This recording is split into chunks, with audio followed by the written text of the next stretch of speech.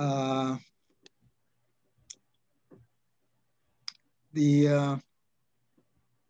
I'd like to take a minute to share a verse from the first book of the Bible, Genesis, that I think is very appropriate during this Mother's Day celebration. In the third chapter of Genesis, starting in verse 16, we read, "Unto the woman he said," that is, God said, "I will greatly multiply thy sorrow and thy conception. In sorrow shalt thou bring forth children." Now, this is a verse that I believe speaks to every mother who has actually brought forth a child throughout all time. This verse was spoken by God to the first mother, Eve, the wife of Adam. After Adam and Eve had broken God's law and disobeyed God, each of them in turn is told that there would be consequences. There will be a judgment, a kind of punishment for their disobedience and their rebellion. And for Eve, that verse 16, that is those are the consequences of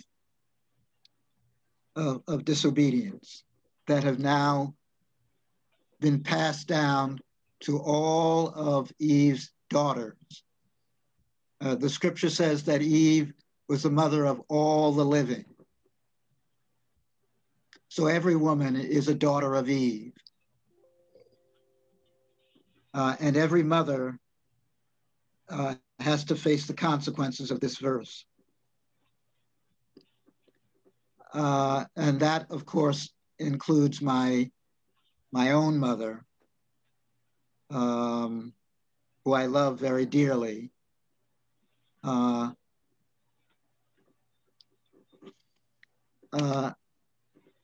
I was born in a hospital, Mount Sinai Hospital in New York City. And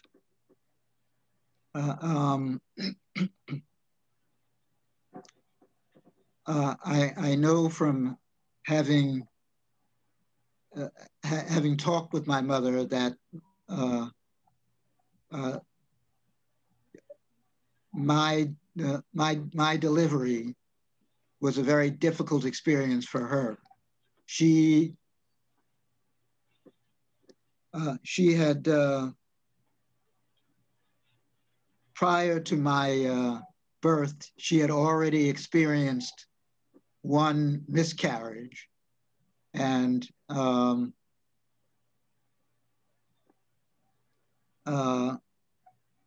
so I was the second attempt to bring forth a child.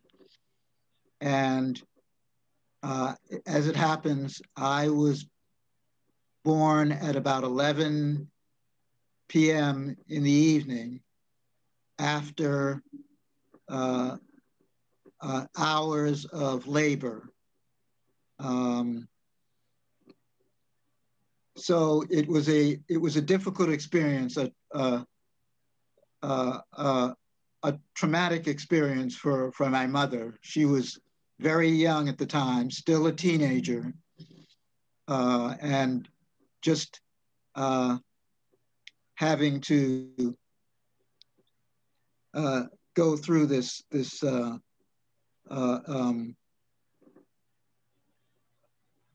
difficult childbirth.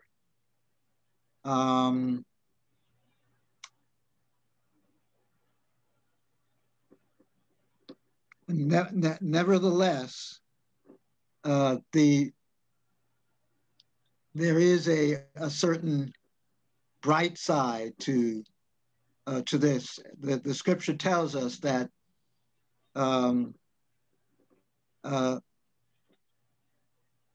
mothers do have what is known as travail. I guess that's another word for sorrow or trauma in childbirth.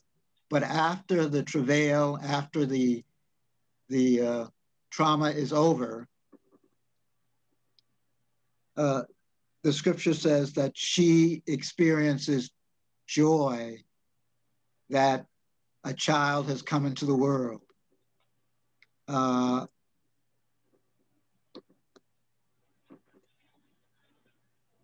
And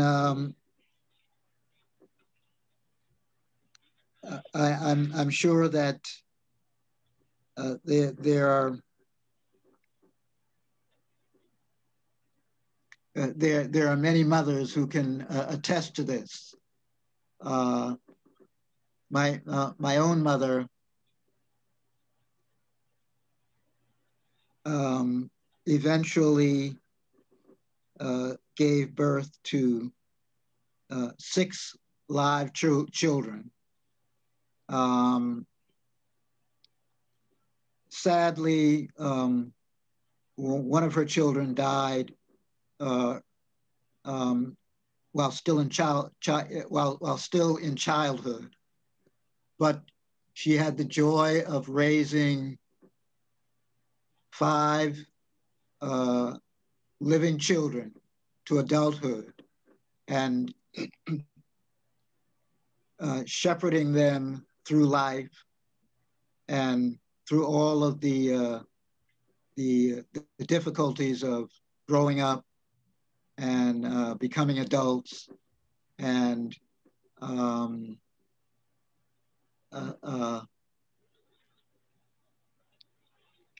she was able to raise them and see them all graduate from high school and enter college. And I know that would be the one of the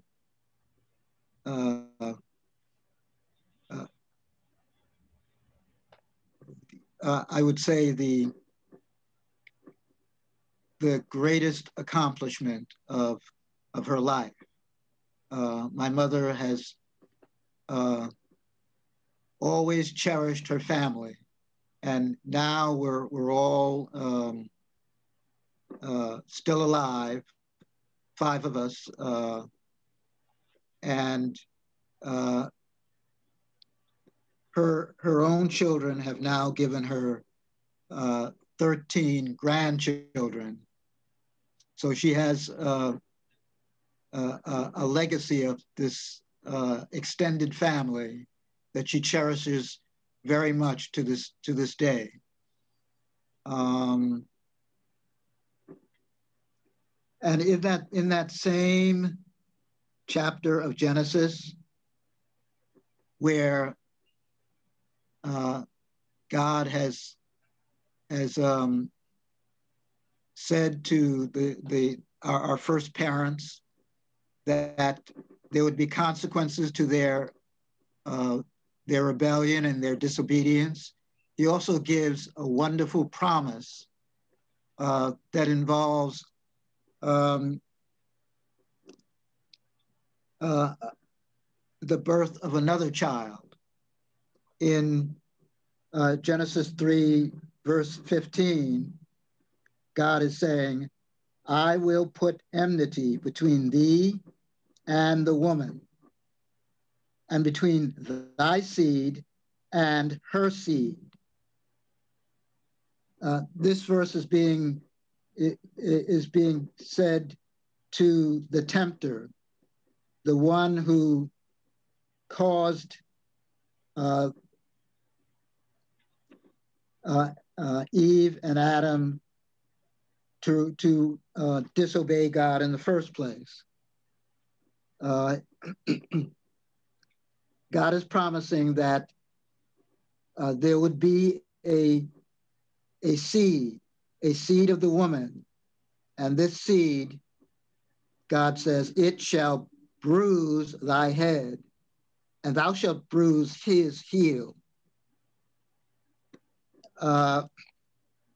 And of course, this verse is speaking of God's promised Messiah, who would come to take away the curse and to bring redemption from the curse and from all of the consequences of Adam and Eve's rebellion.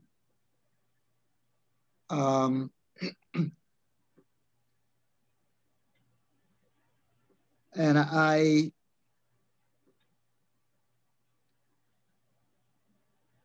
know that